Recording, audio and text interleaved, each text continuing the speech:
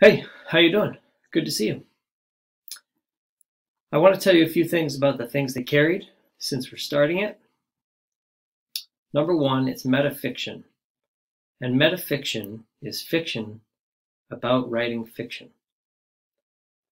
The author is going to teach you a lot explicitly about how to write good fiction, and he's going to do it in some interesting ways. I think the most interesting way is that he takes his own name, Tim O'Brien, and he gives his main character, the narrator, his own name. So Tim O'Brien, the narrator, is not Tim O'Brien, the writer, but Tim O'Brien, the writer, uses Tim O'Brien, the narrator, to get at some of the intricacies of writing fiction.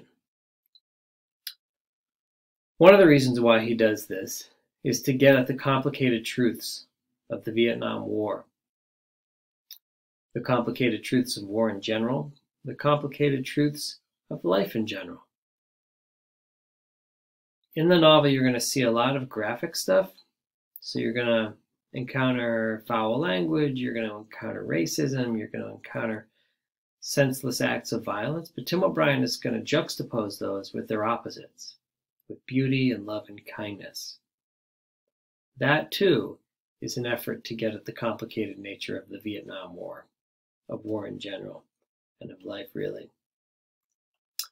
I'm going to assign most of the stories in the collection as required reading, but given the school calendar and the school closure, it's possible I won't assign all of the chapters. So some of them will end up being optional reading, but you're welcome to do those, and you're welcome to bring in your knowledge of those stories into our discussions. I'm also going to assign some extension activities. Extension activities are entirely optional. You don't need to do any of them. But if you're looking for more, if you're interested in writing, or if you're interested in Tim O'Brien, or if you're interested in where the story's going beyond what we talk about in our discussions, then the extension activities are for you. Mostly, as you're reading the book, I want you looking for two things.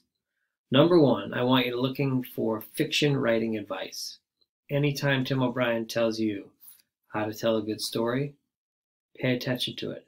But also, use some of the tricks that he's not explicitly telling you about, but he's using as a storyteller. So if you feel like he's telling stories well, then pay attention to that and try to pick up on some of his tactics. Also, look for the things that the characters carry that transcend the war experience, because they're carrying a lot of the things that we're carrying, and we've already started to have conversations about those things.